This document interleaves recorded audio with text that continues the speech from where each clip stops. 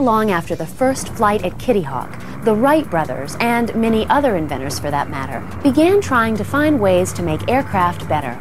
In a relatively short amount of time, aircraft designs went from canvas and wood structures with very weak engines to metal structures with very powerful engines. With each new innovation, propeller-driven aircraft became stronger, safer, and much more efficient.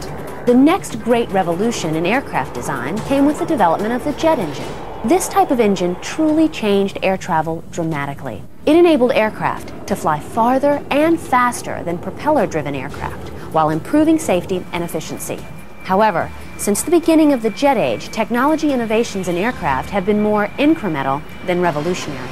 Small steps forward have continued to make flying safer, but what will be the next great revolution in air travel? To help answer this question, NASA researchers are working on new designs that could change air travel once again. New aircraft shapes, cleaner burning fuels, and new materials could be the first steps in the next revolution in aircraft design. I spoke with Bob McKinley in the Vehicle Systems Program Office at NASA Langley to find out what future aircraft might look like.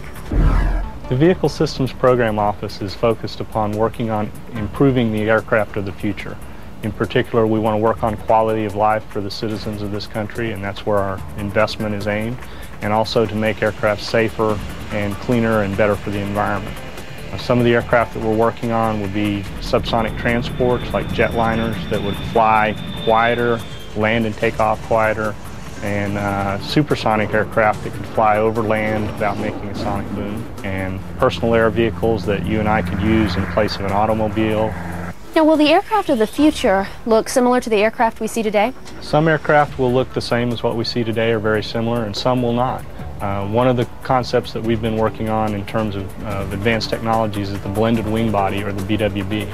And that aircraft is aimed specifically at being much cleaner in terms of emissions and fuel burn. Current aircraft are much more efficient and quieter than aircraft designed, say, even 30 years ago.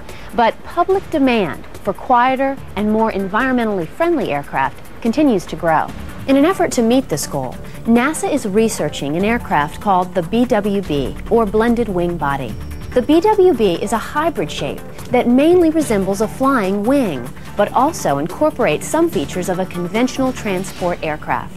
The futuristic airframe is a unique design with efficient high-lift wings and a wide airfoil-shaped body, allowing the entire aircraft to generate lift and minimize drag, thereby increasing fuel economy.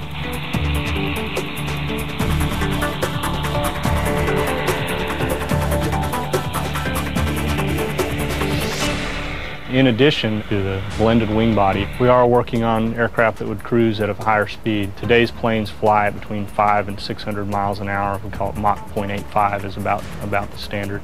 And what we'd like to do is move to an aircraft that allows us to fly at Mach 1.6 to 1.8, which is over twice as fast, say 1,200 miles an hour. And you'd be able to get from New York to LA in about 2 hours. Now, the technology exists to do that today. We have supersonic aircraft. We could make aircraft that would efficiently cruise at that speed, and the Concorde is an example. Aircraft like that can't fly supersonically over the United States or over any landmass because they create a huge sonic boom as they do so. A sonic boom is a noise similar to thunder, caused by an object moving faster than sound, about 750 miles per hour at sea level. As an aircraft travels through the atmosphere, it continuously produces air pressure waves, similar to the water waves caused by a ship's bow.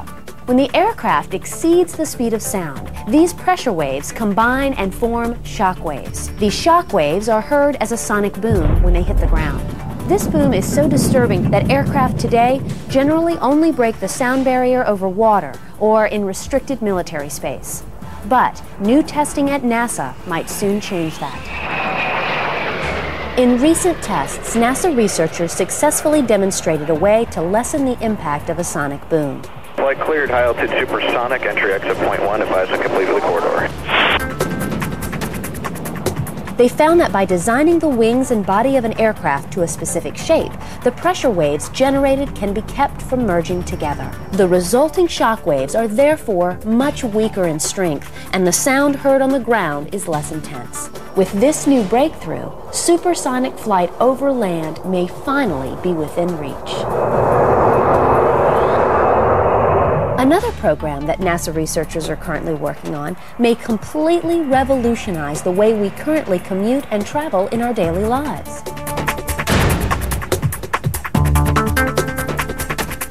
One of the major breakthroughs for personal travel in the 20th century was the development of the automobile. Before the automobile came along, the average person would only travel 5 miles a day or less. This number increased to 50 miles a day with the development of the automobile. The goal of the personal air vehicle is to enable the average person to travel about 250 miles a day by using their own or a shared personal air vehicle. The hope of NASA researchers is that personal air vehicles will be used in the 21st century the same way automobiles have been used in the 20th century. This change would allow much more mobility and freedom in our everyday lives. These aircraft may be able to completely displace the automobile just as automobiles did horses. And we're looking at those in 3 phases. The first being what we call a quiet, conventional personal air vehicle. Be very similar to what you see out on general aviation runways today. We hope to make these aircraft so easy to use that almost anyone would be able to take a few hours of training and get in and use this vehicle to get anywhere they want to go. The second phase would be what we call a vertical or short takeoff and landing air taxi. And this would be an aircraft that could take off in very short distances and hold 6 or 8 people, and you'd be able to just walk up like you do a taxi at a taxi stand and say, I need to go from Washington to Cleveland, and you'd be in and go. The third phase, we'd get into what we call a dual mode. And this would be, if you think Jetsons, this is the flying car. You'd be able to park this thing in your garage, drive out on your street, roll down the street a little ways to some short takeoff field, and fly. And maybe it's as simple as take me to Grandma's house, and it knows how to get you there.